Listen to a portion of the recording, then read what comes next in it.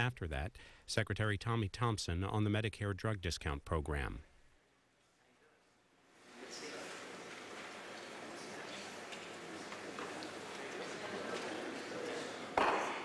Good afternoon. Being present, the Subcommittee on Human Rights and Wellness will come to order. I ask unanimous consent that all members and witnesses' written and opening statements be included in the record and without objection so ordered. I ask unanimous consent that all articles, exhibits, and extraneous or tabular material referred to be included in the record and without objection so ordered. In the event that other members from the Congress attend the hearings today, I ask unanimous consent that they may be permitted to serve as a member of the subcommittee for today's hearing only and without objection so ordered. The reason we're convening today is because we're going to talk about a subject that's very, very important, not only to the people of this country, but to the government of the United States. Obesity is an ever-increasing concern of everybody. We just found out recently, when we started looking into this, that 31% of adults over the age of 20 in the United States are considered obese. It's almost 1 out of 3. In addition, the data that we found also shows that 65%, almost 2 out of 3 people in this country, are overweight. Now, why is that important? The reason it's important is because of the tremendous costs and burdens that it puts on the healthcare system. Right now, 129.6 million adults who are currently living here in the United States have an unhealthy weight level.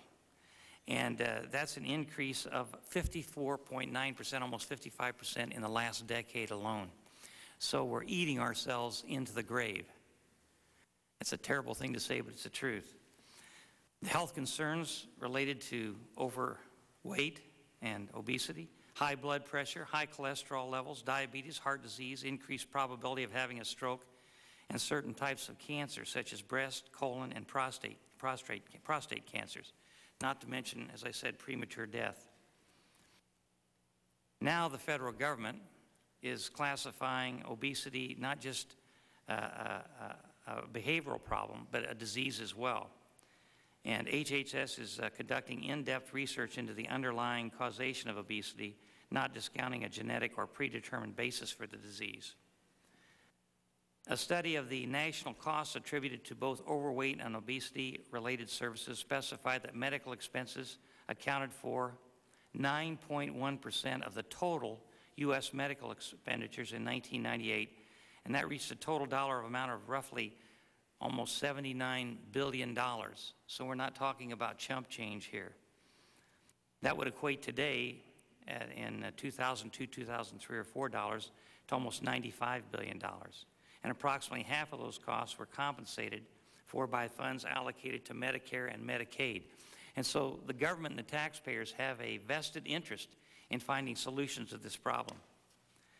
Now, here in Indiana, and this is very interesting, my home state, according to information released by the Behavioral Risk Factors Surveillance System at CDC, over $1.6 billion is spent annually by the taxpayers of Indiana due to the health implications linked directly to obesity. And my colleague from California, Mr. Waxman, it's $7.7 billion, which is over 10% of the total obesity costs in the United States. So we have a problem in Indiana. You have a bigger problem in California.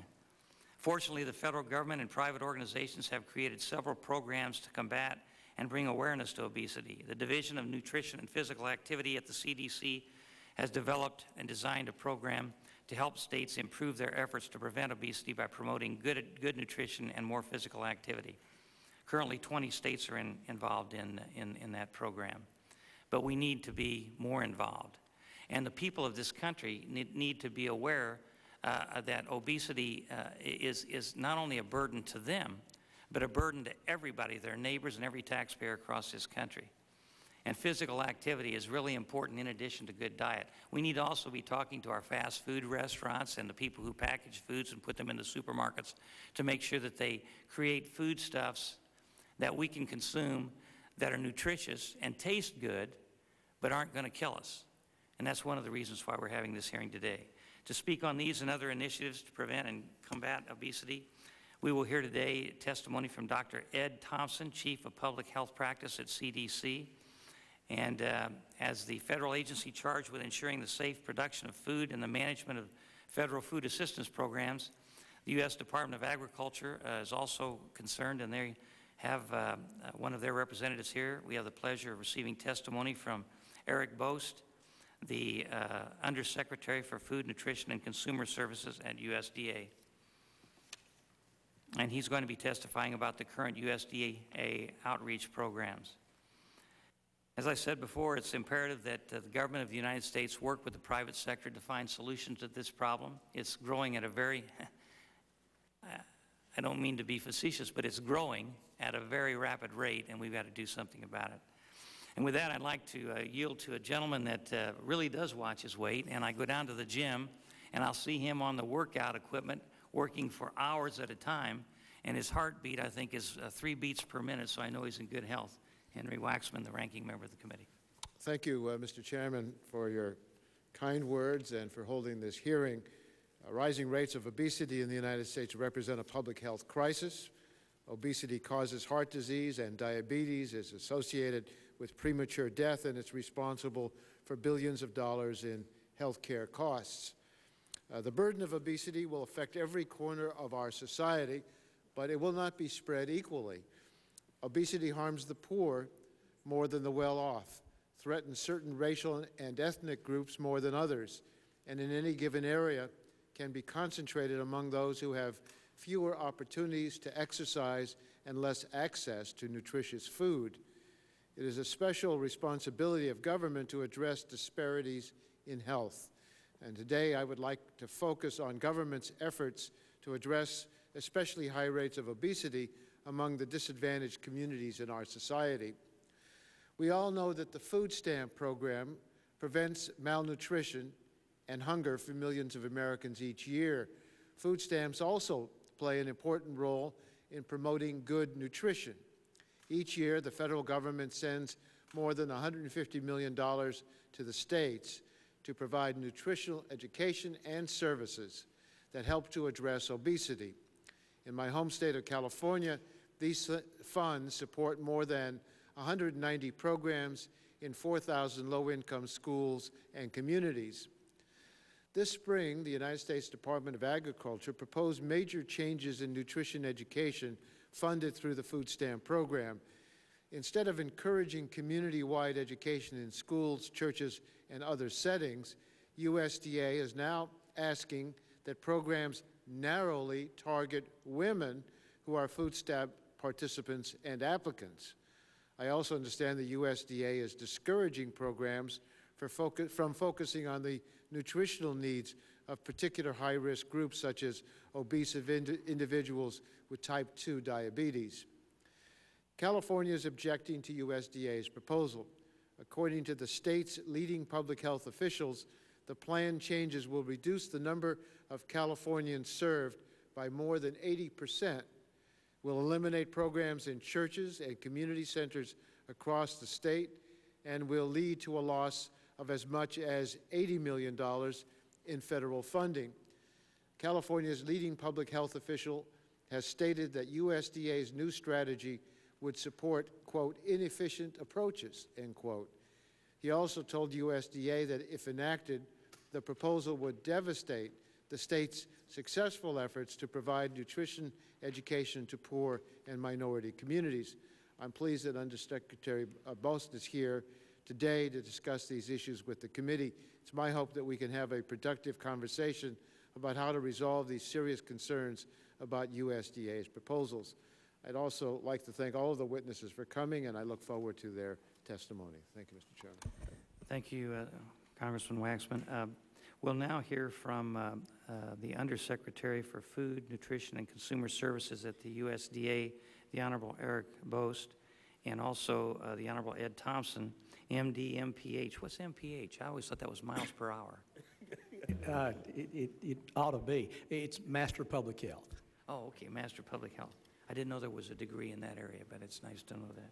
He's the Chief of Public Health Practice, Centers for CDC, the United States Department of Health and Human Services. As is our custom, would you please rise so you can be sworn in? Do you swear to tell the whole truth and nothing but the truth, so help you God? Yes. Okay. We'll start with Undersecretary Boast, and what I'd like is, because we have another meeting at 4 o'clock, I'd like to try to hold the opening statements, if possible, to 5 minutes. Thank you very much. Good afternoon, Mr. Chairman and Congressman Waxman. It is indeed a real pleasure for me to be here. For the record, I'm Eric Bost, Undersecretary for Food, Nutrition, and Consumer Services at the United States Department of Agriculture. I'm here today to speak about our efforts to combat the national obesity crisis.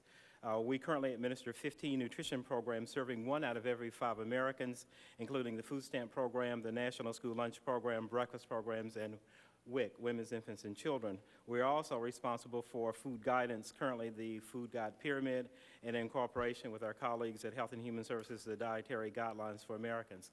I have 2 main points in my testimony that I'd like to share with you. One, as the chairman noted, we have a serious obesity epidemic that is currently existing in this country, in both adults and as well as children, and we have several initiatives to combat it, but it's really important to know that we cannot do it alone. Just a couple of statistics: over 400,000 deaths a year related to poor diet and physical activity. It is right now 2nd leading cause of preventable death after smoking, and soon will surpass deaths from smoking. Diabetes has increased by 49% in the last 10 years. 1 in 3 persons born in 2000 will develop diabetes if there's no change in the current health habits. Our alarming trends among children in the past 20 years. The percentage of children who are overweight has doubled, and the percentage of adolescents who are overweight has more than tripled. Most importantly, this may be the first generation of children not to live as long as their parents as a direct result of this issue. You talked about the costs. I do want to note one thing: $117 billion a year in 2000 in direct and indirect costs. Also, obesity as it relates to the individual.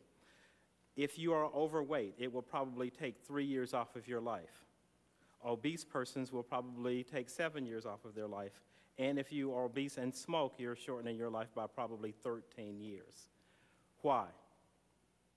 The immediate reasons appear to be somewhat simple. We eat too much, we eat too many of the wrong things, and we get too little physical activity.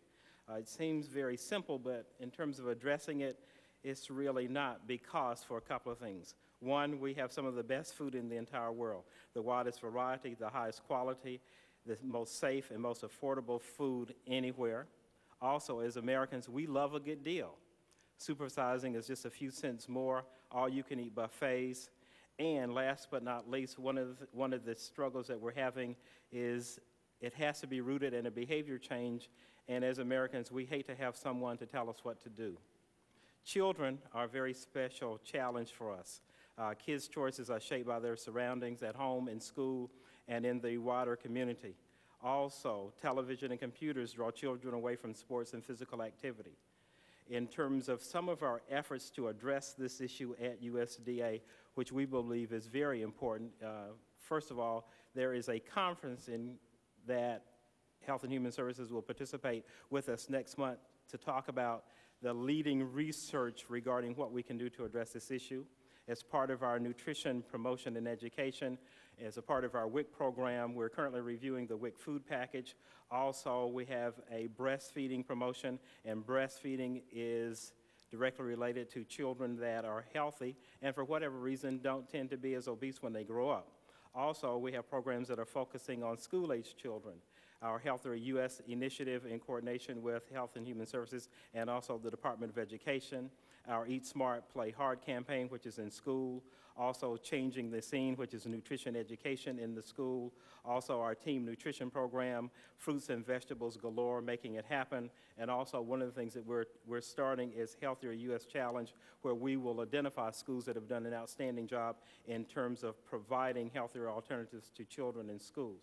Across all of our populations, we have a 5-a-day program in partnership with the National Cancer Institute and CDC, and our food stamp nutrition education program that Congressman Waxman made note of. We're currently in a review of the Food Guide Pyramid or Food Guide guidance, and also the development and review of the Dietary Guidelines.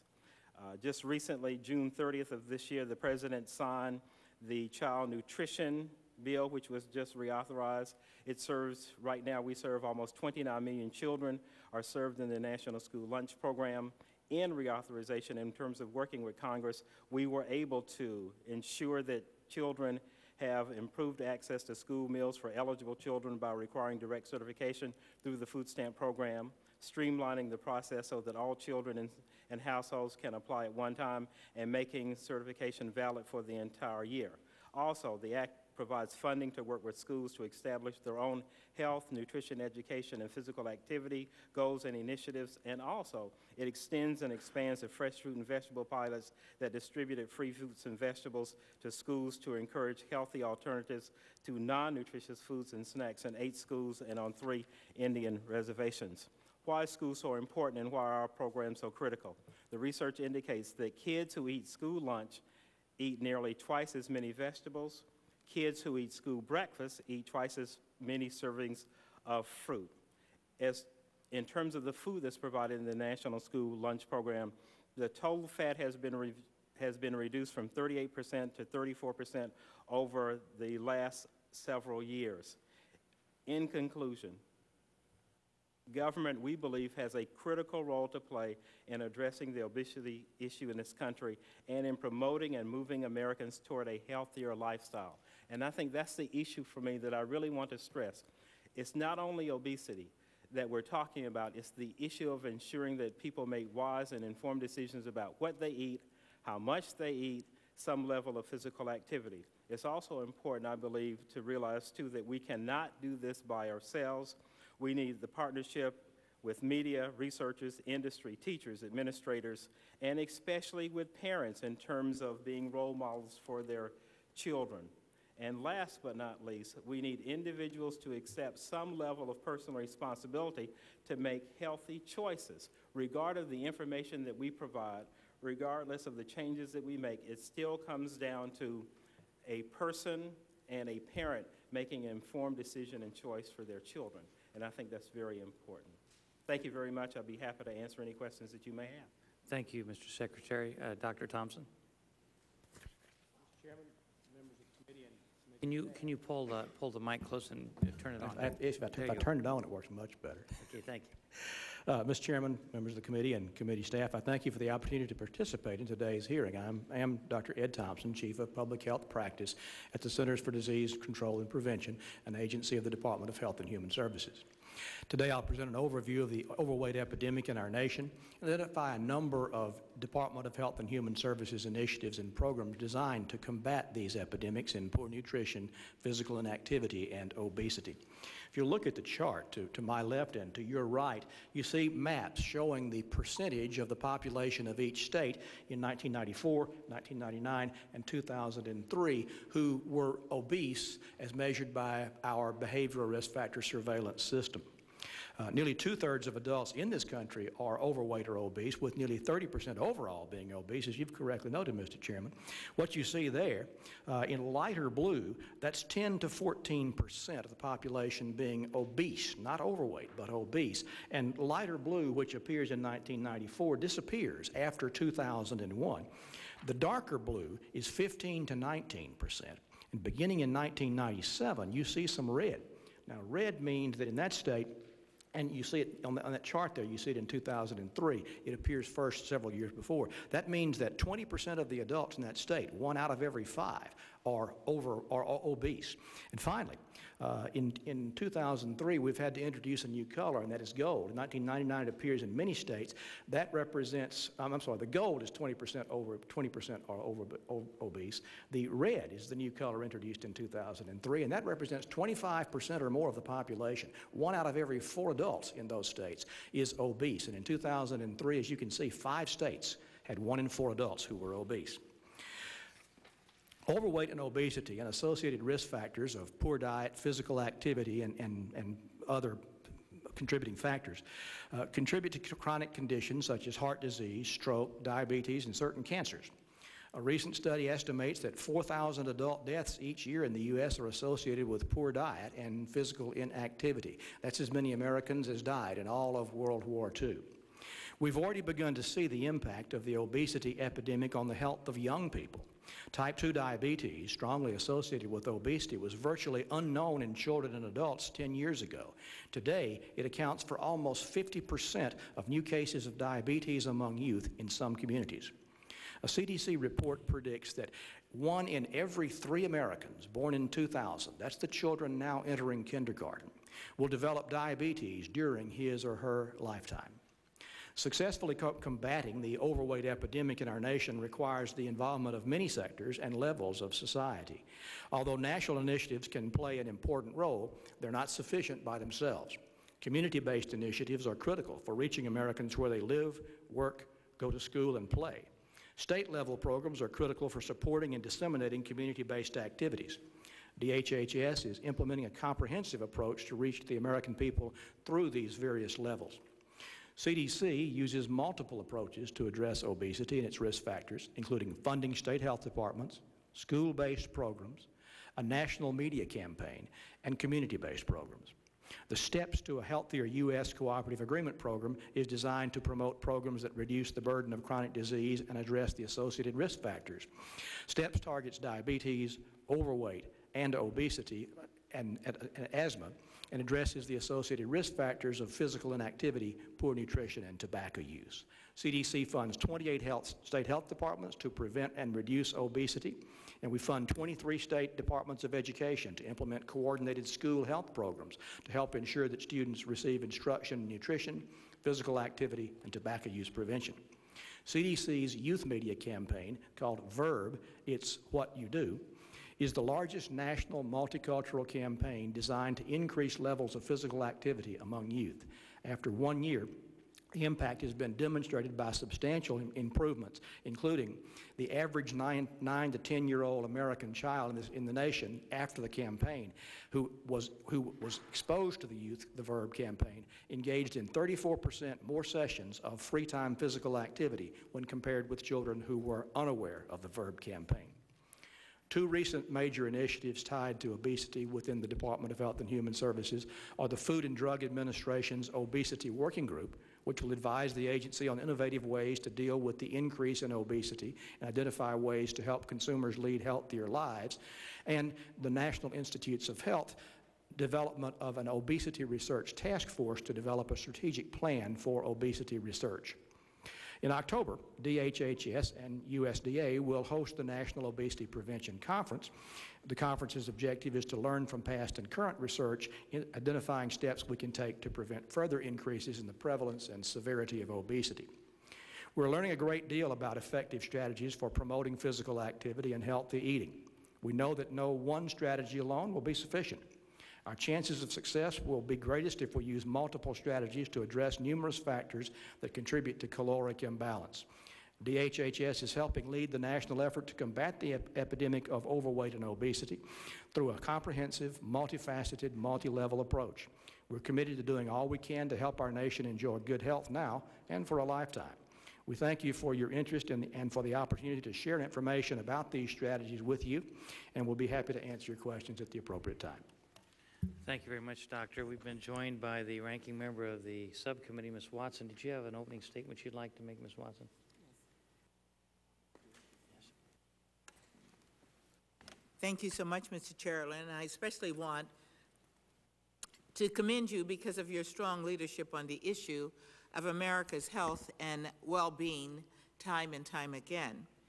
The prevalence of obesity in the United States in both adults and children is increasing at an alarming rate. Currently, about 127 million Americans are labeled overweight, and about 60 million of the population is considered obese. On top of that, about 9 million individuals are considered extremely obese.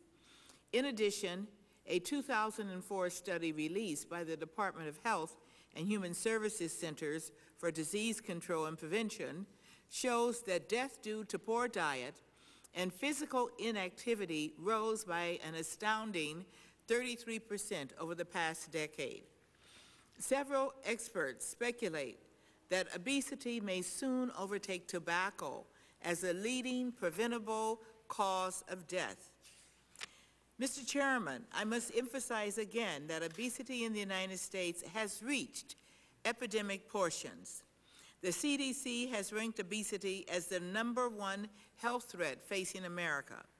In a larger perspective, obesity is global, not just a problem of the United States. Recent estimates are that about 300 million people worldwide are affected by obesity. Up to 20% of men and 25% of women in European countries are considered obese. According to the National Institutes of Health, overweight refers to increased body weight that is at least 10% over a recommended weight relative to the individual. These recommended weight standards are generated based on a sampling of the U.S. population or by body mass index, referred to as BMI, a calculation that assesses weight relative to height. The NIH states that all adults age 18 or older who have a BMI of 25 or greater are considered at risk for premature death and disability as a consequence of their fat-to-lean muscle mass ratio. Obese, commonly referred to as any individual with a BMI greater than 30. Mr. Chairman, there are two specific concerns that I would like to highlight, in addition to those that our witnesses will provide today. The areas are health and financial concerns regarding obesity. First, the health concerns. To name a few, overweight and obese people are at an increased risk of developing any of the following: cardiovascular disease, diabetes, stroke, hypertension, angina, gout, fatty liver disease, sleep apnea, fertility complications, psychological disorders, cancer of the kidney, breast, colon cancer, rectum cancer, esophagus, prostate cancer, and gallbladder. Americans with low income levels and minorities are disadvantaged in gaining treatment due to the disparities in our health care system. More attention must be directed into prevention and awareness of obesity long before related illnesses and diseases attack. In addition to the health impact of obesity, there are also great economic consequences on the United States healthcare system. Direct medical costs include preventative, diagnostic, and treatment services relative to obesity. Indirect costs relate to morbidity and mortality costs. There is an opportunity to reduce costs because obesity is a preventable condition. Socioeconomically, lower income groups and minorities tend to be more obese. Another economic situation that should be brought to the subcommittee's attention may have serious consequences in my state of California. In May, USDA proposed major changes to nutrition education funded through the food stamp program. This program provides major funding to state public health efforts to combat obesity.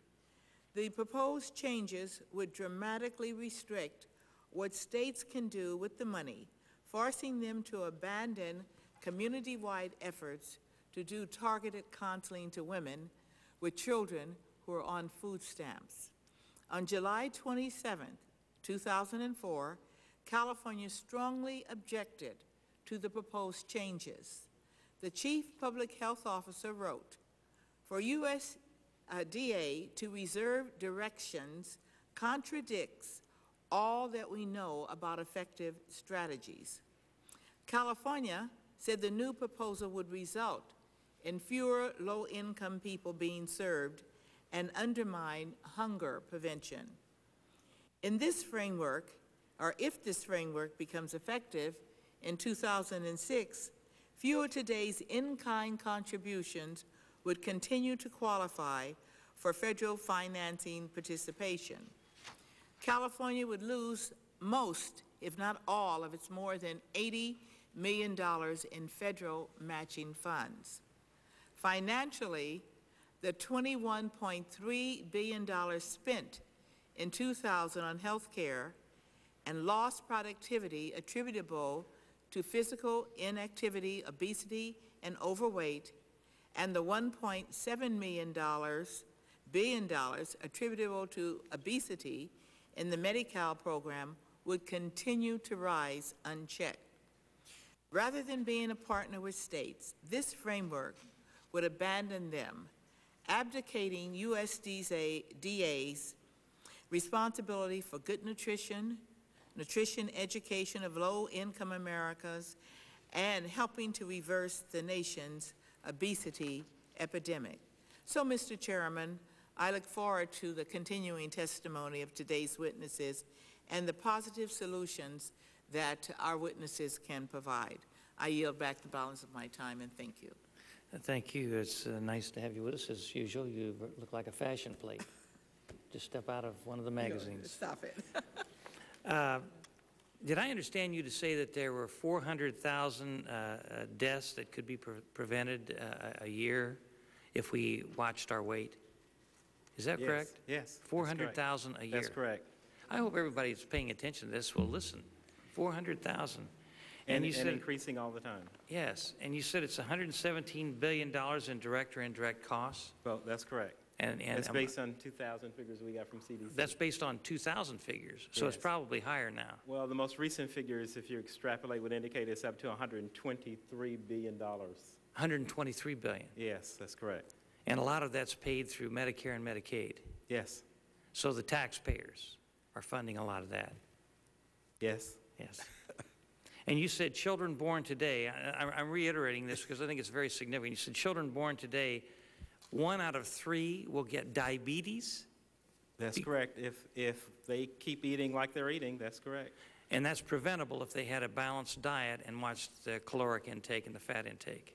That's correct, along with some level of physical activity. Right. Now, you know, you said something about sleep apnea. Which one of you said that? I guess you did. I did. You did. Mm-hmm. Congressman As one Watson of said the something about sleep apnea. causes. Well, the reason that rang a bell with me is I have to tell you a story, and this will be humorous, but it's true. When I was a boy, we lived across the street from a schoolyard, and we didn't have much money, so Mom fixed foods that were quick and fast, and she was a waitress, and she would come home and fix dinner.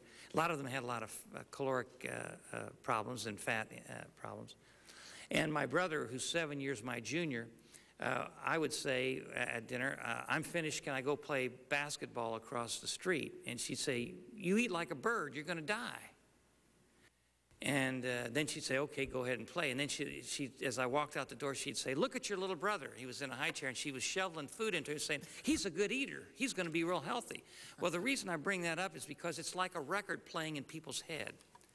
And my brother today has a very serious weight problem that he has to fight all the time, as well as ancillary problems, including sleep apnea. Mm-hmm. And the reason I say that, because if anybody's paying attention besides the people in this room, what parents teach their kids in their formative years, their very early years, does stay with them for a lifetime. And if you force feed a child, like my mom did, and she was well-intentioned, a wonderful lady, then what you're doing is you're creating that record in their brain that's going to be playing over and over again that they're going to be using throughout their life, and it's going to cause them to eat more and more than they should. Now, that may seem like a very simple thing to state, but I'm absolutely convinced that that's why my brother has had this weight problem throughout his life. And I think that's why I didn't, because I was fortunate enough to be a little older and be able to run across the street without eating all that food and play in the schoolyard. So I just thought I'd throw that out as an object lesson. I don't have a lot of questions, but I think it's extremely important, and I guess I would suggest this as a charge to the health agencies, that the education of the American people need to be increased through public service announcements, through all kinds of ways that you can think of. We need to be telling parents, don't feed your kids too much. When they're ready to quit eating, let them quit eating, like they should have done with my brother. And also teach them, you know, like you said, that vegetables and fruits are not something that you should just have as an ancillary part of a meal. because they don't have a lot of calories and they won't put on a lot of weight. So I really appreciate your being here today. You guys have a big job on your hands, especially when you look at the growth in obesity in this country. But I do appreciate your hard work, and with that, I'll yield to my colleague, Mr. Waxman. Thank you, Mr. Chairman. Public health experts believe that social marketing campaigns are a critical part of the efforts to reduce obesity. These campaigns aim to change community norms about nutrition and food. Yet USDA's proposal withdraws support from virtually all social marketing efforts in favor of one-on-one counseling sessions. California's leading public health official in the Schwarzenegger administration has said that this proposal would lead to the adoption of ineffective approaches. Mr. Bose, do you disagree with public health experts who say it's important to address obesity at a community level? Well, Mr. Waxman, let me put my response in terms of your question in some framework in terms of this issue of the food stamp nutrition education program, because I had the opportunity last week of going to California and meeting with all of the leadership there about this specific issue. In May, we issued a draft framework so that we could start the dialogue and seek public comment on what we believe we could do with the states and our partners to improve the food stamp nutrition education program. We were looking at several things. One, how to organize it more effectively and more efficiently to maximize the outreach efforts and the impact it may have on low-income people, and also how could it be better coordinated and more effectively coordinated with all of the other efforts that we were attempting to implement. In addition to that, and with that in mind, this was not, and I repeat, not an effort about reducing funding or nutrition education or reducing access to the food stamp program or rejecting social marketing or eliminating school-based efforts. For whatever reason, many of the folks in California took it to mean that, but it wasn't that at all. In addition to that, we had received over 1,000 comments. The vast majority came from California, and they repeated many of the things that you did say. However, we did have some states who did not necessarily agree with the position that California took. The point that we're interested in making is that we have X amount of dollars to reach a targeted group of people, those who participate in the food stamp program, and we sent the draft framework out to receive input about how can we more efficiently and effectively address this specific target population. It was by no means to eliminate any of the things that you noted in your comments, not at all. Since you've sent it out and you're getting comments, does that mean you are open to hearing the criticisms that we're hearing overwhelmingly from Californians, Democrat and Republican people in the administration in Sacramento? Yeah, absolutely, and that's why I went to California to meet with the leadership to talk about it, because so many of the comments did come from California. And the thing that I would also like to leave you with is that no final decision has been made, and I left it with the folks in California. We're continuing to discuss it. I'm happy to hear that. Let me just ask you some of the underlying philosophy that public health experts are raising as you consider your proposal. The health experts have argued that it's better to try to change the culture of a community as how they look at nutrition than just one-on-one counseling. As I understand it, it's hard to convince an individual to buck what the rest of the community is doing. It's a difficult message to sell, and they believe the most effective approach is to change the norm and improve the health of the whole community. Do you see that as a reasonable approach? Oh, absolutely. However, with food stamp nutrition education money, the money is specifically designated to address those people who participate in the food stamp program. And so for us to say, or for me to say, that I'm going to use that money, and we may just happenstance to address people who participate in this program, but I'm going to get everybody else, I can't do that.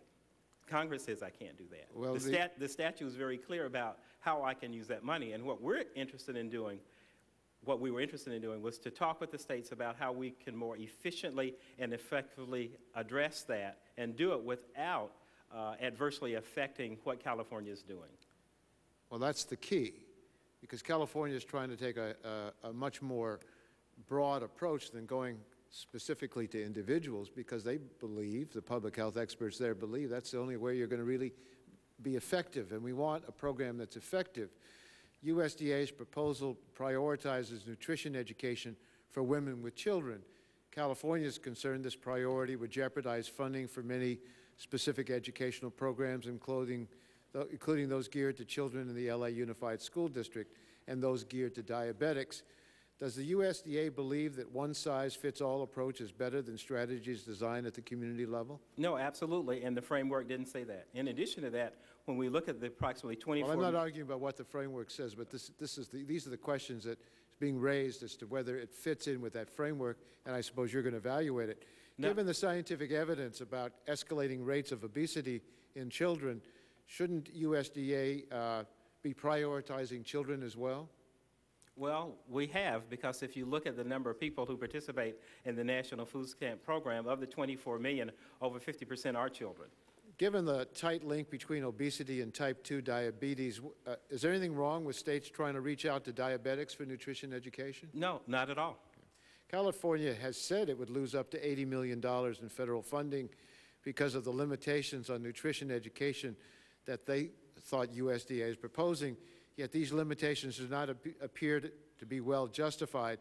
I think what we are asking on a bipartisan basis in the congressional delegation, what the people in California on a bipartisan basis are also asking, is that you take a look at this, because they feel that what is being suggested would undermine California's efforts through these revisions. So I want to give you that message. You got it in California, and as you look at the revisions, please keep it in mind. Is that fair? Absolutely, and we will do so, and we have done so. Good. Could I just continue with one last question? Sure. Okay. There are new USDA guidelines, guidance states that the new USDA guidance states that food stamp nutrition education funds may not be used to convey negative written, visual, or verbal expressions about any specific food, beverage, or commodity. USDA staff has the right to review educational campaigns to make sure that there is no, quote, belittlement or derogation, end quote, of such items. Can either of you explain the origin of this policy? What scientific evidence supports this policy, and how many educational campaigns have been rejected because they belittle specific foods or beverages? The one that preceded me, and the only one that I can think of was one that was using the money to talk about soft drinks in a specific state, but it's also in statute. And I think you read exactly from statute. And the statute says that you cannot if it's not, it's very belittle close. Or have derogation of a food product? If it's not, it's very close to that, if memory serves me correct. Well, I'd like to, sure, let me just, yes. Yeah, on that very specific point, if we have a particular cola drink that we know has caffeine in it, if that is pointed out as a risk, is that considered, I don't know the definitions of belittling, and what's the other word? Derogation. Derogation. I don't know what the definitions are. Is there a definition in the statute? Congressman Watson, I don't know. I'll have to look at it and see. I think the issue is about being able to target a particular food or food group. And I think that's what the issue is, especially with public funds. Well, let me ask you this, if you can get us for the record a full explanation of how this provision was developed. If it's our fault, let us know. And then a correspondence with the food industry and all examples of state educational programs that were rejected by USDA staff based on this definition. So that will allow us to know how big a problem this is in the state's efforts to deal with it. Thank you, Mr. Chairman. Let me, before I yield to Ms. Watson, just say that, you know, I'm one of the biggest free enterprise advocates that there is in the Congress, I'm sure. But if we're taking exception, and we're making exceptions to certain companies or certain industries because we're afraid it will hurt their sales, while at the same time it's hurting the American people by creating more obesity and more health problems, then we've got our horses going backwards here. The fact of the matter is, if there's something that's causing a health problem, and it's in legislation that we can't say anything about it because we might hurt in some way that industry, then we need to reevaluate that. I don't want to hurt any industry because as I said, I believe in free enterprise. But at the same time, if caffeine or if too much sugar or too much fat in a product is going to be detrimental to the American public and the taxpayers and the health of this nation, then we've got to reevaluate and start telling people, hey, if it's this kind of a sandwich or this kind of a cola that's causing a problem, then we've got to have it changed. And we need to attack that problem because the growth of this problem is unbelievable. Ms. Watson? I want to follow kind of in that train as well. As a teacher and school psychologist and a member of the school board, first thing I did was go into our kitchens and find out what we were preparing for our youngsters to eat. We might have found a product that we felt was detrimental to their health. In describing the detriment, you have to describe the product and what's in the product. So what I would like to see is some definition of what you mean by belittling or degrading or whatever. We need to have a definition, because I'm reminded of a bill that we pay. You know, California is unique. We do it first. And we had a bill that would tax junk food. It sunsetted because we could not decide what junk food really was. You know, is caramel popcorn junk food, or is there a nutritional value?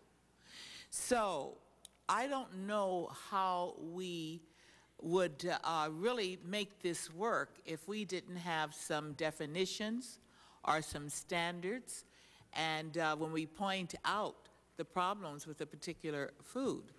So can you respond to that? Yes, but Congressman Watson, in terms of the very specific example that you gave in terms of schools, the foods that are reimbursable have to meet the dietary guidelines, and other foods that are served that are a la carte are determined by the schools. And so the schools themselves can make a determination of what they believe is appropriate or not appropriate, and would not necessarily fall in our purview.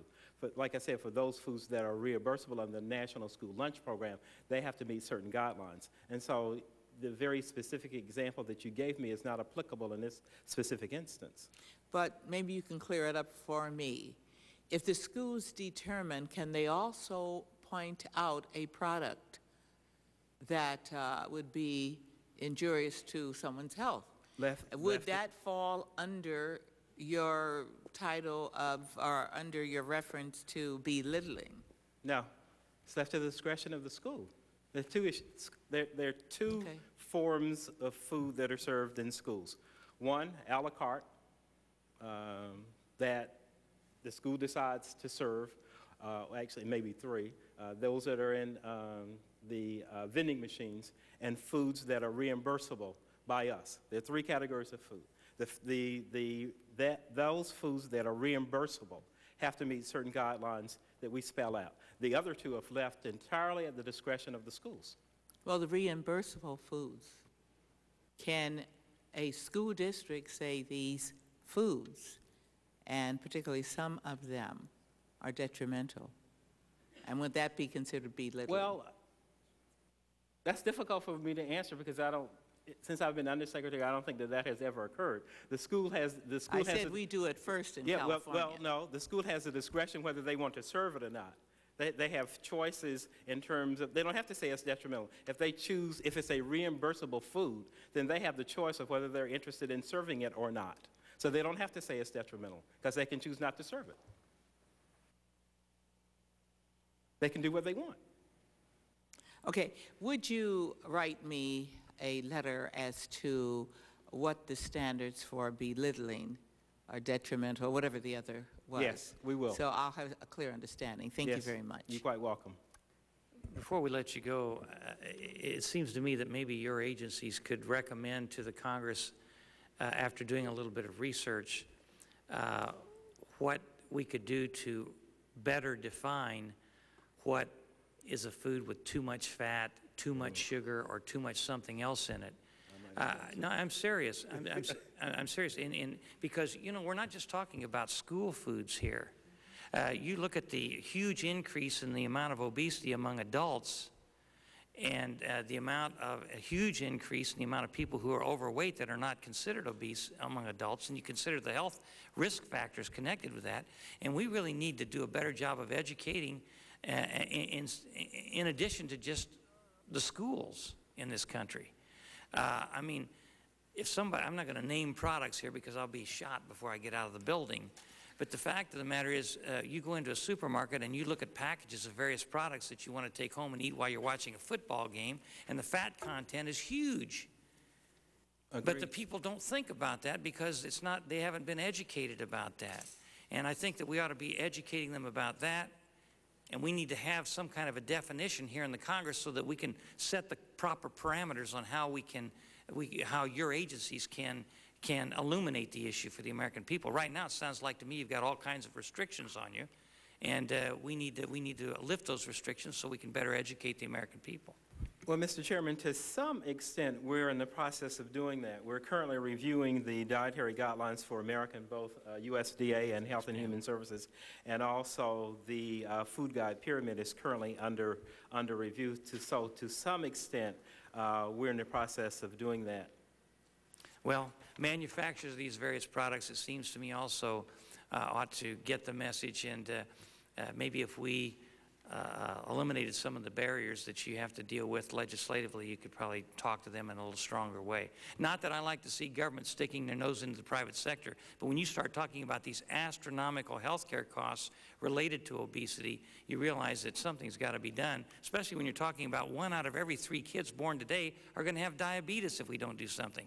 I just got back from Guam and Saipan not too long ago, and they don't have enough dialysis machines to take care of the population of their American citizens who are dying from diabetes. We don't need to have 1 out of 3 kids growing up in the next 25 years that have diabetes.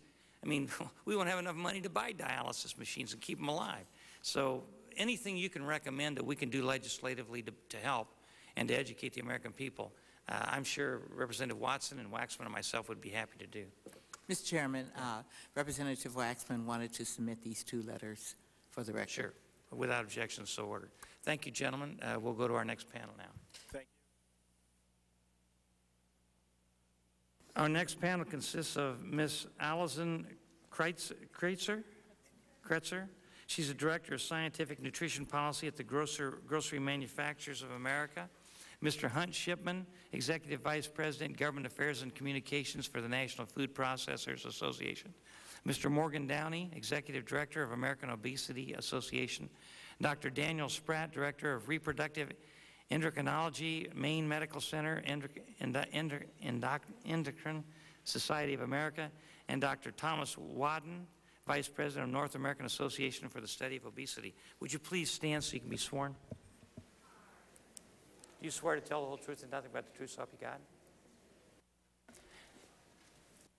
Let me just say it's 5 after 3, and I think my colleagues, many of them have left, and because we have adjourned for the week because of the religious holidays, I'll probably be the only one here for this panel, but I can assure you the rest of the committee will be getting this information.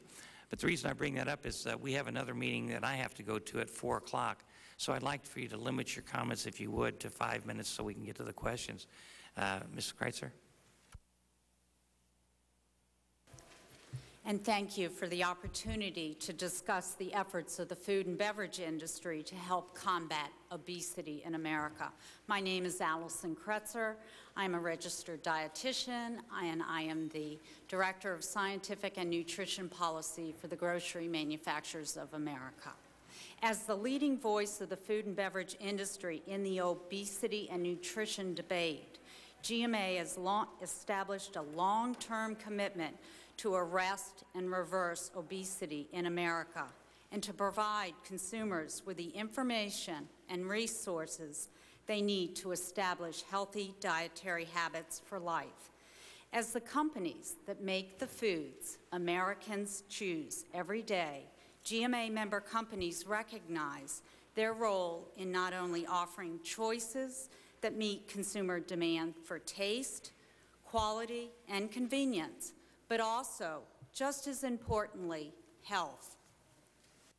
On GMA's commitment, I can assure you that I am speaking for the leadership of the industry. The CEOs on the GMA board have adopted a global strategy on food and health that states our resolve in no uncertain terms.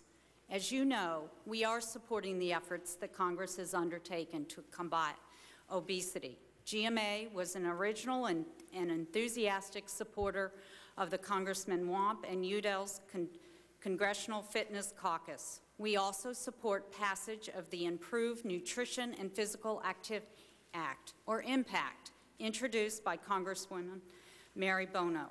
We applaud Congress for its initiatives, but there's a great deal more that everyone, including the food industry, can do. We recognize that food is the energy input side of the healthy weight equation, and numerous efforts are underway to help consumers better understand how they can balance what they eat with what they do. For example, companies are formulating products to meet the health demands of consumers. Efforts include reformulating products to reduce calories, fat, and sugars, introducing new products with increased fiber and whole grains, and offering new choices for smaller product serving sizes. However, one of our challenges is to provide and promote products that make eating not only healthy, but enjoyable. Having introduced numerous healthy products that do not pass the consumer taste test, we know that people will not buy foods they do not enjoy. In the coming months, consumers will see many more of these products that meet their demand for both health and taste. Just as importantly, GMA has provided USDA and HHS with numerous recommendations on how to make the dietary guidelines for Americans and the food guide pyramid relevant and useful for all consumers, while also incorporating the latest science. Specifically, we have urged USDA to retain the shape of the pyramid, a well-recognized brand among consumers. However, to increase its utility, we have recommended that USDA link both the size and number of servings to the Nutrition Facts Panel, which is based on 2,000-calorie diet. While a single image of the pyramid cannot educate consumers about all aspects of the government's dietary recommendations, it can, when used on food labels and elsewhere, serve as a reminder of what a healthy diet looks like. However, the Nutrition Facts Panel is not always well understood tool among consumers. For that reason, GMA and its member companies are funding research regarding consumer perception about calories and serving sizes on the Nutrition Facts Panel. The goal is not just to educate consumers, but to improve the labels to meet their needs. In addition to offering new products and improved nutrition information, GMA and many of our member companies founded the American Council for Fitness and Nutrition to promote the critical balance between nutrition and physical activity for a healthy lifestyle. Now representing 91 companies and organizations, the Council's work is guided by an advisory board of 27 experts in the fields of nutrition, physical activity, and behavior change. This year, the Council launched 2 pilot programs targeting the specific needs of the Hispanic and African American populations, which are disproportionately impacted by obesity and related diseases. One of this subcommittee's members, Congressman Cummings, was at the launch of the Council's Summer Fun Food and Fitness program in Baltimore and is familiar with its goals and the children's achievements.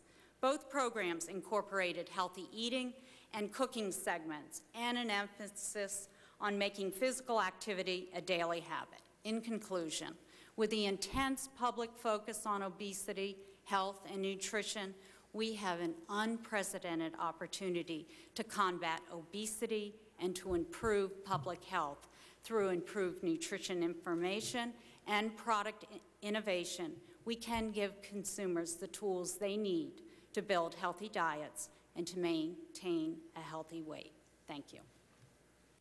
Thank you, Mr. Shipman. Thank you, Mr. Chairman. I am Hunt Shipman, Executive Vice President of Government Affairs and Communications for the National Food Processors Association located here in Washington. NFPA is the voice of the $500 billion food processing industry, and our 3 scientific centers, our scientists and professional staff represent food industry interests on government and regulatory affairs and provide research, technical services, education, communications, and crisis management support for our U.S. and international members. Obesity is a multifaceted issue and requires a multidisciplined approach. I'd like to briefly discuss efforts now underway that we believe can be successful in helping to combat obesity. The food industry has a long history of providing consumers with safe, affordable, and nutritious foods that meet their expectations for taste, value, and convenience. Innovation and reformulation are key tenets for our industry. Food companies have responded to consumer demand by creating a variety of reduced, low, and non-fat food products, reduced and low-calorie foods, and foods modified for specific dietary and medical needs. Such foods help ensure that all consumers can find products they need to create their own healthful diet. An important fact to remember is that the greatest source of nutrition information for most consumers is the nutrition facts panel found on the food they purchase every day. The Nutrition Facts Panel was developed and designed to help make consumers aware of the various nutritional components in food, and it also can be an excellent weight management tool. NFPA is now preparing a consumer-friendly brochure on following food labels for healthy weight management, featuring easy-to-understand information on food labels and how labels can help them attain or maintain a healthy weight by making wise food choices. This consumer information will be on NFPA's website, where it can be downloaded by consumers and health experts or anyone who communicates to consumers about how to better understand food labels. Because of the importance of physical activity in combating obesity, the food industry sponsors a number of programs designed to encourage children's physical activity and nutrition education, such as the University of North Carolina's Get Kids in Action program, and Triple Play, the Boys and Girls Club of America's new health and wellness initiative to promote healthy lifestyles. As Ms. Kretzer noted, the food industry has also endorsed legislation designed to provide more government support for school physical activity programs, such as the Impact Bill. We believe that federal support for in-school physical activity programs is important to the success of such efforts.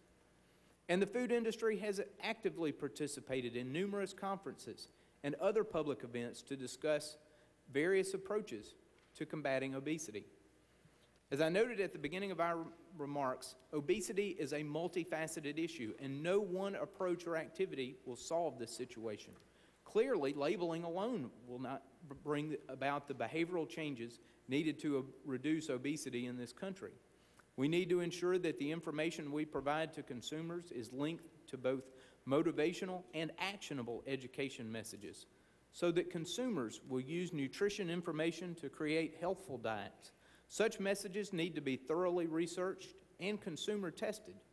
In 2004, both USDA and HHS have been active participants in the process of reviewing the dietary guidelines for Americans, as well as the Food Guide Pyramid. Revised versions of both the dietary guidelines and the pyramid are scheduled to be released in early 2005. Throughout the review process for the dietary guidelines and pyramid, NFPA has strongly advocated that these nutrition education tools must be easily understood and must trigger the behavioral change by the public. Attention to positive dietary guidance messages, coupled with consumer research to evaluate their effectiveness in motivating behavioral change, is essential. Federally funded biomedical and behavioral research related to health promotion and disease prevention is also needed. Food companies succeed by meeting consumer demand, and clearly the consumer demand for both a wide variety of food products to meet varying dietary needs and the demand for more information on how to attain or maintain a healthy weight is strong. Labeling flexibility will help to create incentives for products designed to meet consumers' needs and demands. Government's role should be to ensure that labeling and claims that can help consumers to better understand the role that various foods can play in healthful diets is both truthful and non-misleading. In closing, stakeholders, including the food industry, government, and the medical and public health communities, will have to work together. Without cooperative efforts, we will make no progress in this issue. Dedicated collaboration, energy, and resources will make a difference in the classroom, on the playground, in the home, and throughout our nation. Thank you for the opportunity to appear before the committee. Thank you, Mr. Shipman. Mr. Downey. Thank you, Mr. Chairman, and I want to thank you for convening this hearing. I hope it's the first of several on this topic because it is very complicated and complex. I also would like to take this opportunity to applaud the work of Secretary of Health and Human Services Tommy Thompson over his tenure. He has taken on obesity as a major issue. He has led the components of HHS to develop comprehensive and sound plans for attacking this problem. We also hail his decision in July for Medicare to recognize that obesity is a disease and to open the door to developing appropriate treatment strategies for treating it. In the opinion of the American Obesity Association, obesity is the most fatal, chronic, prevalent disease of the 21st century. No other human condition combines obesity's prevalence and prejudice, sickness and stigma, death and discrimination. We believe that the full weight of the federal government's capacities be brought to bear on the problems of obesity in the same way we have tackled other challenging health problems like cancer, heart disease, smoking, teen pregnancy, HIV/AIDS, and bioterrorism. All such efforts have involved a commitment of leadership, time, and resources across a spectrum of activities, including education, research, prevention, treatment, consumer protection, and discrimination. I'd like to briefly touch on each of these areas and what the federal government may be doing. On the educational front, although we've had a spate of information and features on obesity, it is still largely misunderstood in many corners, and this is true in the policy area as well. One of the things that we've overlooked, you saw earlier the slides from the CDC, is that while the population has doubled over 30 years, so at a BMI of 30, the population with a BMI of 40, morbidly obese, has tripled during that period of time, and the population with a BMI of 50 has increased some 400%. The problems of obesity, mortality, morbidity, sickness, healthcare costs, healthcare utilization scale up, and so those increasing levels of severe morbid obesity, where people are 100 pounds or more overweight, is really where a large part of the problem is. We've tended to think of this as a statistically small part of the population. It is not. If all of the persons in the United States with morbid obesity lived together, it would basically be the 12th largest state in the country, roughly the size of Illinois. It would encompass, as my crude estimates take it, 29 congressional districts. The population with morbid obesity, just morbid obesity alone, is over 2.5 times the size of our entire Alzheimer's population. This population receives nothing in the way of research or many of the programs and policies that have been discussed to attack their problems at that level. We have important educational messages that we think need to be brought out. Obesity is not a behavior. Obesity is excess adipose tissue. It's a disease because it meets every rational definition of disease. It's a chronic, fatal, relapsing disease that's at least as complicated to treat as heart disease or cancer. It's a problem that is largely going to be solved by more research. And while diet and exercise are intrinsic to discussions of obesity prevention and treatment, much more is needed as the long-term effects of these interventions are poor. Obesity is a global problem arising from a combination of genetic, environmental, and behavioral factors. We don't know how to effectively prevent and treat obesity over the long term, with the exception of bariatric surgery for persons with morbid obesity. If we do not drastically and quickly expand the research base of obesity, new treatments and new prevention strategies are likely to fail, and it will sink the entire U.S. healthcare system, which simply cannot absorb millions of new cases of diabetes, heart disease, stroke, and the other conditions you've mentioned. Simplistic assertions that obesity is easily prevented or easily remedied do a disservice to persons with obesity and inhibit the discovery of effective solutions. We believe that one of the areas that is most important to address is this area of research. I've provided the committee with 3 graphs I'll briefly describe. One depicts the growth in the NIH budget since 1998, roughly doubling from $13.6 billion to $28.8. And yet you'll see, although there's been a dollar increase in the obesity budget, it's basically been a straight line as the funding has increased so dramatically. Secondly, the obesity budget at NIH is far behind that of the conditions caused by obesity, such as diabetes, cardiovascular disease, and in comparison to some other areas like HIV/AIDS and smoking, receive a very small portion of the funding. And finally, we have a graph here depicting the prevalence of various conditions and comparing that to NIH levels of funding. And it's hard for us to imagine how we are going to get out of the problem with this insufficient attention to our research base to give us the information to get there. So for that reason, as well as some others, we're calling on Congress to look at establishing a National Institute of Obesity Research at NIH, we would focus and concentrate attention on the various problems such as basic research, epidemiology, genetics, neuroscience, prevention, therapeutic development, economics, health policy, etc. Mr. Chairman, I have more to say, but I see my time is out. I'd be glad to address some other areas if you'd like me to. Thank you, Mr. Downey. Dr. Spratt. Thank you. Chairman Burton, I would like to begin by thanking you for the opportunity to testify here today. I'm Director of Reproductive Endocrinology and Endocrine Research at Maine Medical Center. In my clinical practice, I deal every day with both adolescents and adults with obesity-related problems. I'm here today as chair of the Government Relations Committee for the Endocrine Society. The Endocrine Society is the world's largest and most active professional organization of endocrinologists, representing over 12,000.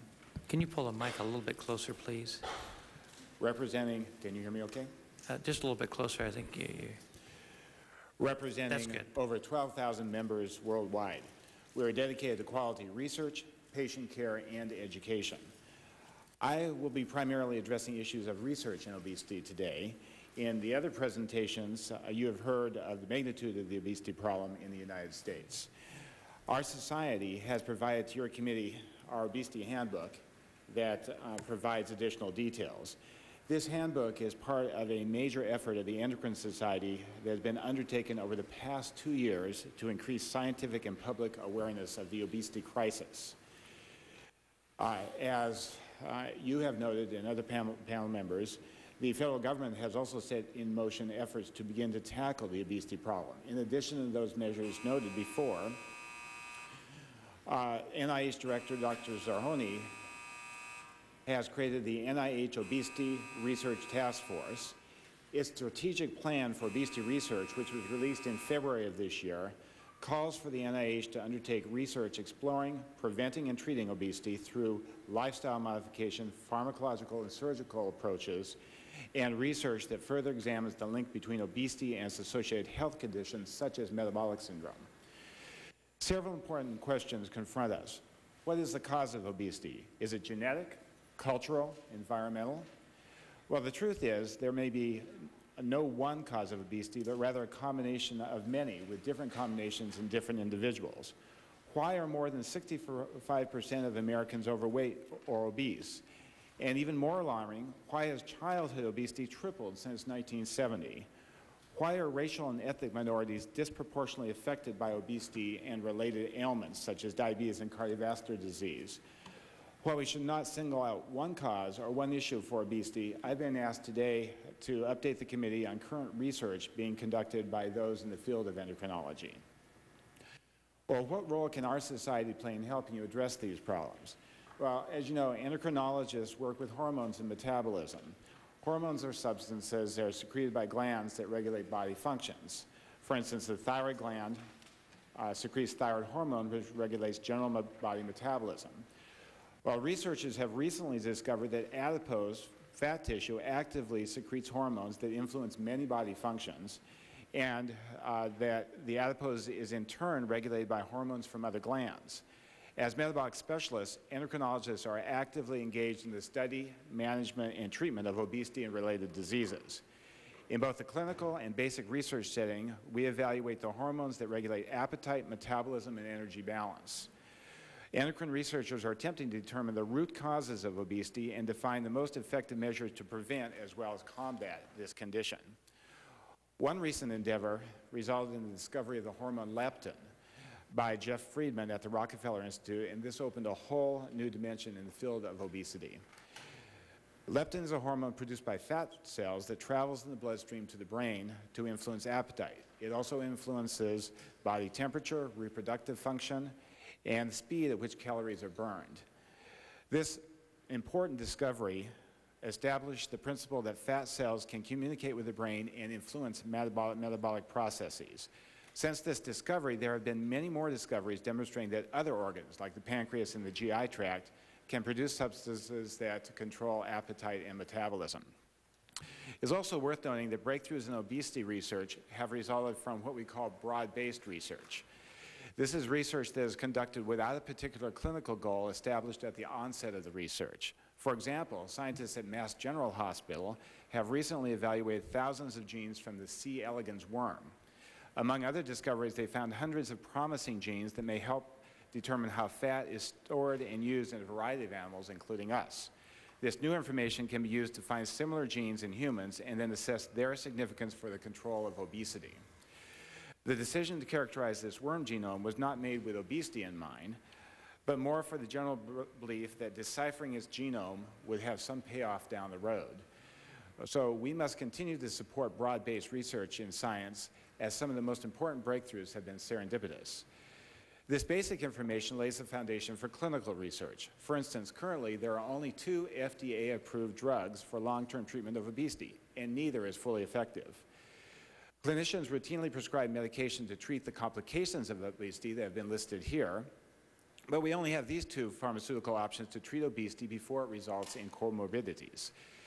Better knowledge of the physiology and pathophysiology of obesity can lead to development of more effective drugs as well as more effective nutritional, surgical, and other approaches. We as doctors and the American public as patients need better medications based on the knowledge we will gain from basic and clinical research. We believe, finally, that obesity research should be continued on 3 levels. First, basic research should continue to better understand the body's complex mechanisms of storing and utilizing energy. Second, transitional research should be moving these basic discoveries into trials of clinical treatments. Our evolving knowledge will provide numerous opportunities for better diagnostic, pharmaceutical, surgical, nutritional, and behavioral approaches. Third, as these approaches are implemented, outcome or impact research should be designed and put in place to assess efficacy, as mentioned in part of the impact bill. Finally, we should pay particular attention, as has been noted here, to the disproportionate occurrence of obesity and its related health problems in our childhood and minority populations. So I want to thank you for inviting me to testify here today, and thank your committee for furthering the public discourse on this growing problem of obesity. Thank you, Dr. Spratt. Dr. Wadden. Mr. Chairman, Ms. Watson, thank you for the opportunity to testify on behalf of NASO, the North American Association for the Study of Obesity. NASO's members include more than 1,800 scientists, practitioners, and educators who are dedicated to improving the prevention and treatment of obesity in the lives of those affected by this condition. I'm Tom Wadden, the Vice President of NASO and Professor of Psychology at the University of Pennsylvania in Philadelphia. We have heard today that the U.S. is experiencing an epidemic of obesity. What can we do to control this public health crisis that threatens the lives and well-being of so many of our citizens? NASO offers 3 recommendations today. First, increase the availability of treatment for people who are already obese. Second, substantially strengthen efforts to prevent the development of obesity, particularly in children. And third, double NIH funding for obesity research from its current level of $400 million. Let me briefly discuss each of these.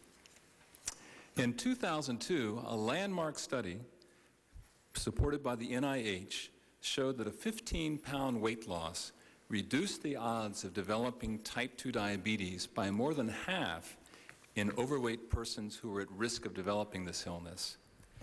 To meet their treatment goals, study participants received frequent individual counseling from dietitians and other health professionals. Remarkably, such treatment, though clearly effective, is not covered by most insurance plans today. Ironically, insurance companies pay to treat the complications of obesity, including high blood pressure, type 2 diabetes, and heart disease, but they do not cover obesity itself. These serious medical problems could be prevented or at least alleviated if patients could obtain help in managing their weight. NASO believes that the treatment of obesity should be reimbursed when provided by appropriately trained health professionals. NASO met this morning with officials from the Centers for Medicare and Medicaid Services. We strongly urge Congress to direct CMS, in collaboration with private insurers, to develop guidelines for covering weight management services, including diet and exercise counseling, medications, and surgical interventions. We also urge Congress to assist universities as well as state departments of health in training more health professionals to provide weight management services. While we must treat obesity to prevent the development of health complications, our greater need is to prevent the development of obesity itself. As we have heard, America's children are a paramount concern. 15% of our youth are now overweight, and an additional 15% are at risk of overweight. They're just a few pounds away. And we've heard about the explosion of type 2 diabetes in pediatric clinics. NASO urges Congress to provide greater support for obesity prevention programs. The Centers for Disease Control and Prevention, as we heard from Dr. Thompson, are playing a crucial role through their Division of Nutrition and Physical Activity, which administers the state-based nutrition and physical activity program. But only 28 states are currently supported by CDC, and of these, only 5 are funded at an adequate level, the basic implementation level. So those states receive $750 million to $1.5 million per year. The U.S. needs this program in all 50 states funded at adequate levels. NASO urges Congress to strengthen support for this and other CDC initiatives, including its Division of Adolescent School Health and its VERB campaign that Dr. Thompson spoke of. You know, the solution to our nation's obesity epidemic seems so simple. People need to eat less and exercise more. And yet the solution could not be more complex because so many factors influence our daily eating and activity habits, as you've already told us, Congressman Burton. Children today see 10,000 food-related commercials on TV each year. Most are for sweet or fatty foods. How do these ads influence children's eating behavior and body weight at the age of 4 or 14 or later at 40? I think what your brother's weight would be today if he had seen 10,000 food ads per year. How do TV and video games affect children's daily physical activity? We know it decreases it, but by how much? How does the design of a neighborhood, including the need to drive to school and to shopping centers, affect weight and well-being of children and their parents? Answers to such questions are urgently needed in order to develop the most effective prevention programs. We cannot expect children to make better food and activity choices long-term until we create environments at home and at school that support better choices. Willpower is just not the answer for pediatric obesity. This past August, the NIH published its strategic plan for obesity research, as Dr. Thompson said. This document identifies short and long-term research goals to improve obesity prevention and treatment and to advance understanding of the multiple causes of this condition. As we heard, this includes groundbreaking research in genetics and neuroendocrinology that is identifying basic biological mechanisms for controlling eating, energy expenditure, and body weight. This research will further prevention and treatment efforts. NASO urges Congress to double NIH's funding for obesity research from its current level of $400 million. Mr. Downey has told you how little support there is for obesity compared to other disorders. The NIH has a comprehensive program, but it will only succeed if sufficient resources are provided, as have been provided in the fights against cancer, heart disease, and AIDS. Funds invested in obesity research will yield multiple benefits. As we reduce the number of Americans who are overweight and obese, we will dramatically reduce the many complications, including type 2 diabetes, heart disease, and several cancers. And as important, we will reduce the personal suffering of the millions of Americans affected by obesity. Thank you for this opportunity to testify. Well, thank you, doctors, ladies and gentlemen. We really appreciate the testimony. I mean, it was very enlightening, because I've always been of the opinion if you just ate less and exercised more, you'd stay thin. But you've convinced me today that that's not the only solution to the problem, although I think it's a big one.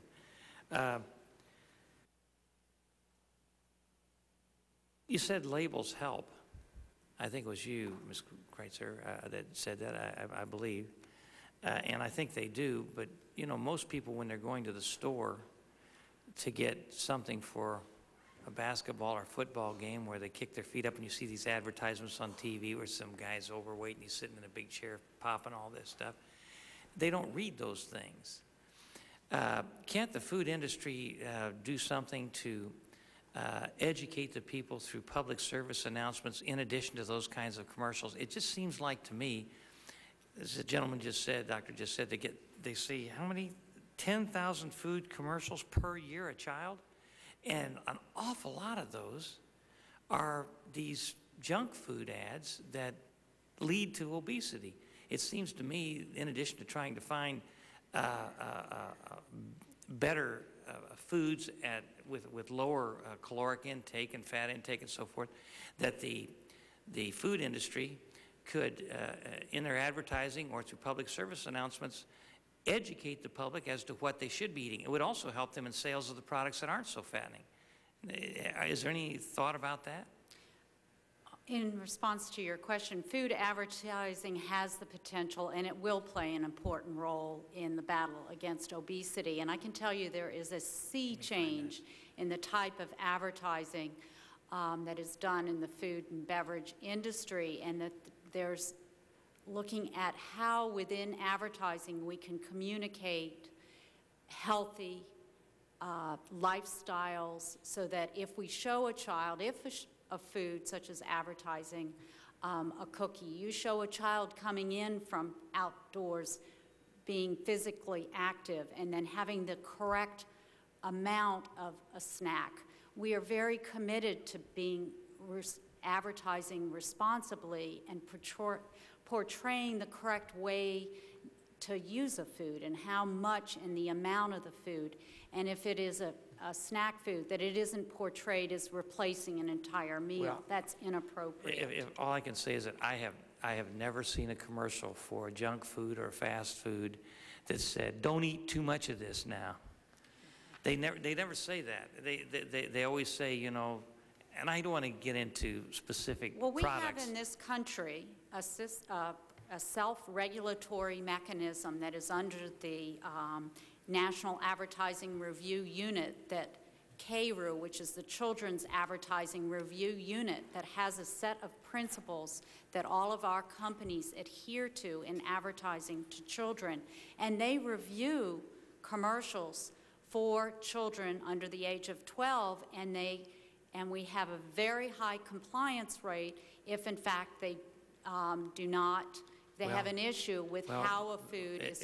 Pardon my English, but it apparently ain't working, because you got 1 in 3 kids that are being born today. They're going to be a diabetic if we don't change things, and kids are getting fatter all the time, and the message isn't getting across. Well, I think you've heard today that it is not just one single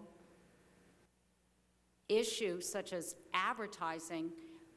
There are many multiple factors that have changed as far as our lifestyle. Within the last 10 years, our lifestyle is very, very different. No, I understand that, but that is one part of the solution, and that is to educate. And, you know, I watch television like everybody else, and I see beer commercials where they say, and alcohol commercials, and they say, drink responsibly, you know, but with fast foods and things like that, I never hear them say, eat responsibly, you know. And I'm not saying that's the solution. It just seems to me that the industry, while developing foods that are better for us, that still taste good, that they could also do something to talk about caloric intake and fat intake. And we don't want to discuss this ad infinitum, but I just hope that we maybe do communicate. We have a great deal of information on nutrition on company websites, and I encourage you to look at major manufacturers' websites, all of the information that they have available. I'll be happy to look at those websites, but that's not what I'm talking about. We're talking about 10,000 commercials a child sees in a year,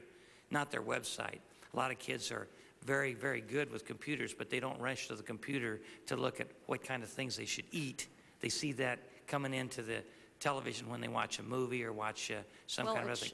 Well, I understand what you're saying, but I will say that parents are a tremendous role model in government as far as schools as well. But parents, you teach how you eat. I have 2 children, and they have watched me for years. I want to ask some other questions. Let me just tell you, we have latchkey kids now.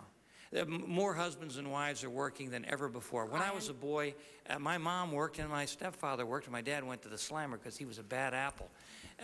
But the fact of the matter is, today, probably 60–70% of the families, both parents work, and the kids come home and they spend time watching television, and the parents don't have the opportunity, as they did in the past, to go into these things in detail. And it seems to me, and I'm free enterprise advocate, as I said, and I don't like to mess around with the private sector.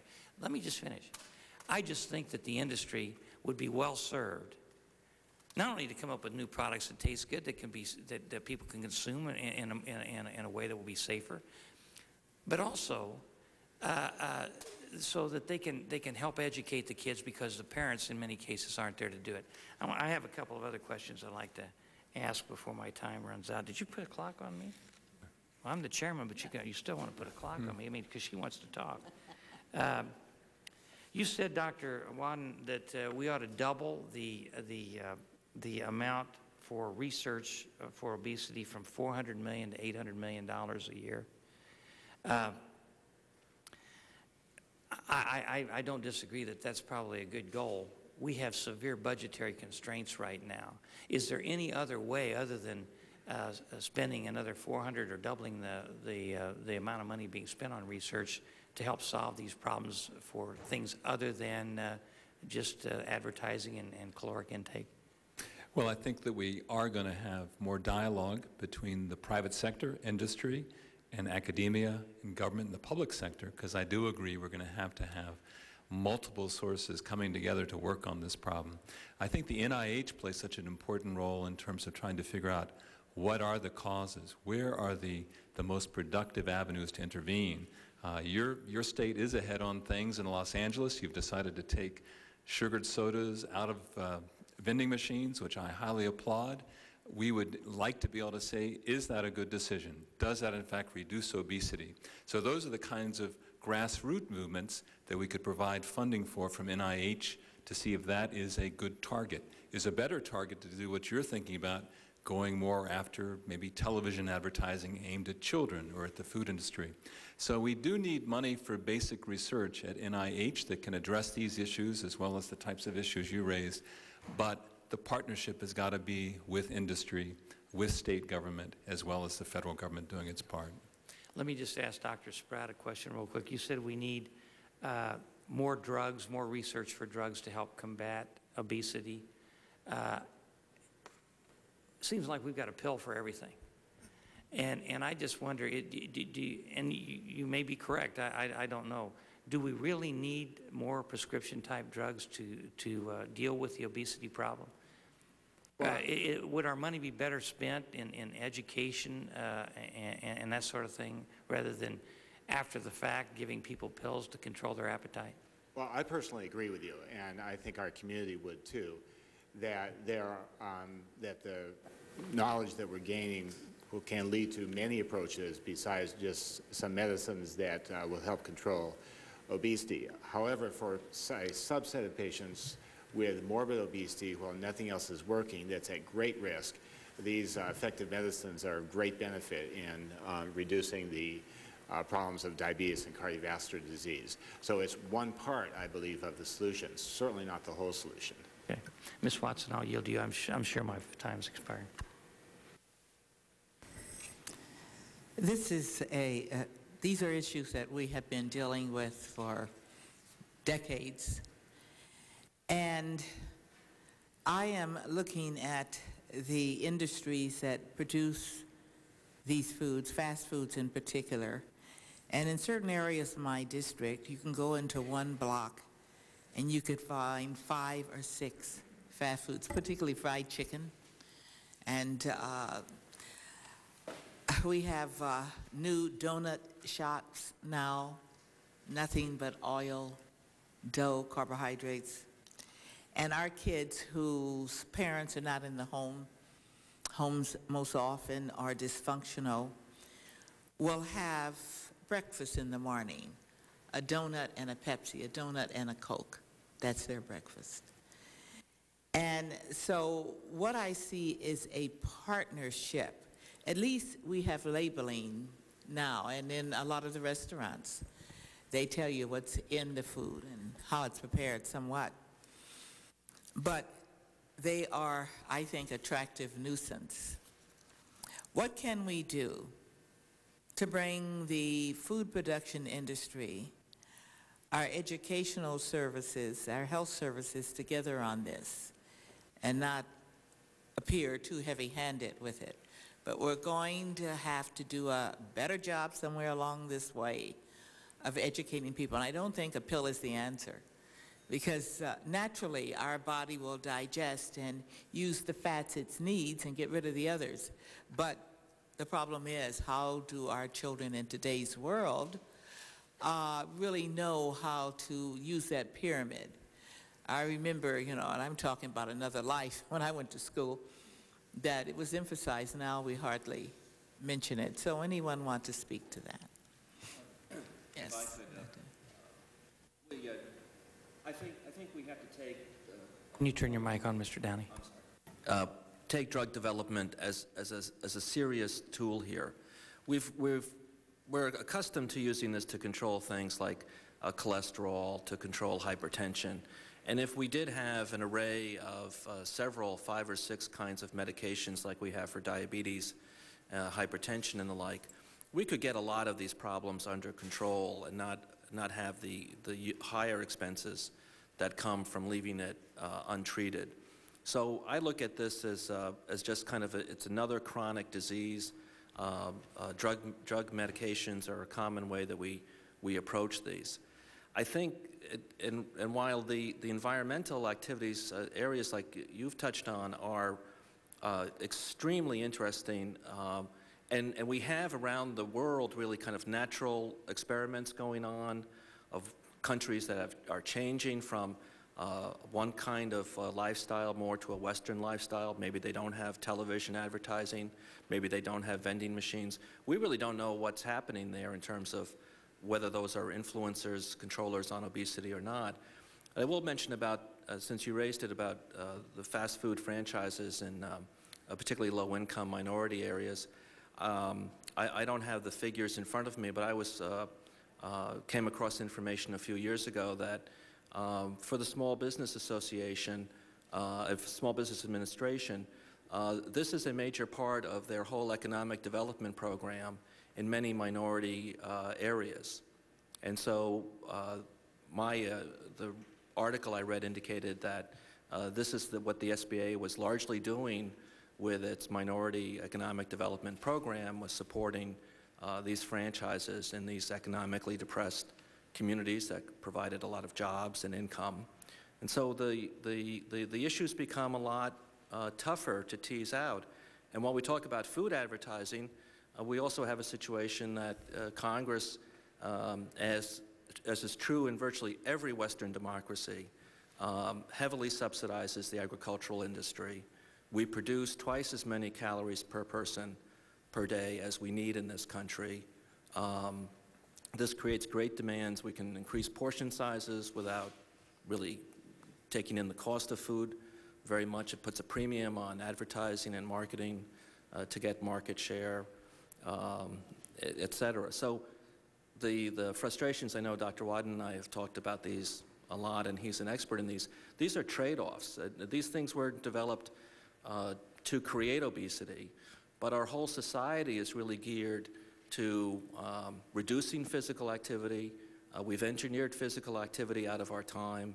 We're trying to increase productivity. So American workers are now working longer, harder, more productively than ever before. We're using technology where we didn't just 5 or 10 years ago. And these are all creating this environment or lifestyle. It's very hard for an individual to change that. That's the environment that we are all in. Well, we sit here and we talk about the problem, and I kind of hear an acceptance of the problem. I am hoping from you to hear more about how we then resolve these problems for the future. You know, the free market is going to continue to produce its goods as long as they are meeting a profit. However, we worry about the physical health of Americans and what we can do and what policies we can set. And I do hope that we can hear back from you as to how we can guide, how you can help us guide policy that would improve the health of Americans. Thank you, Ms. Watson. Well, let me just say you've been a very interesting panel. I really appreciate the illumination of a lot of the issues that I wasn't familiar with. One thing that I noticed, Mr. Shipman, I didn't ask you a question, but you and the young lady next to you there, Ms. Kreitzer, is it Kreitzer? Kretzer. Kretzer, excuse me, I'm sorry. I think one of you indicated that the Food Processors Association produces about $500 billion a year in product. And so it's a very, very large industry in this country. I don't know how much of that they utilize for advertising or for public service announcements, but I'd just like to suggest that maybe in the process of developing new and better foods that will help solve this problem, that they might be able to do some advertising which will help in that direction and use just a few of those dollars to educate the public so that we can maybe enlist their help to solve the problem. Government can't do it all. I mean, gentleman over there, Dr. Wadden asked for $400 million more. We've got a huge budget deficit right now. We've got a war we're fighting in Iraq. We've got the war against terrorism. We have to increase our intelligence activities, CIA and FBI. I mean, to protect the American people against an attack by terrorists. And so we don't have the luxury of being able to put an extra $400 or $500 million here, $5 billion there, or whatever it happens to be. But the industry that produces these products and does, in a way, contribute to the problem could be a big help to us by educating the public through their advertising and through public services announcements, as well as coming up with new products that taste good. I'd love to sit down and watch a football game where I could eat to my heart's content and not get fat. Right now, I can't do that. But if you guys come up with something, I'll buy that product day and night. And with that, thank you very much for being here. We really, really appreciate it. We stand adjourned. We'll have another hearing on this in the future.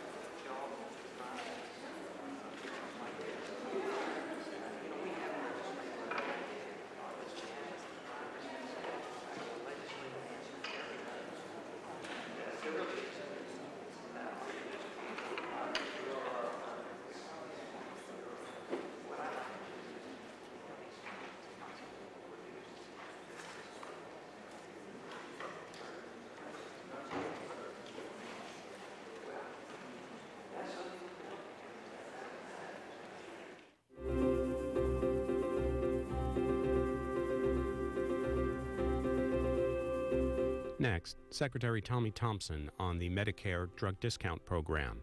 That's followed by a State Department briefing on international religious freedom, led by Secretary Colin Powell.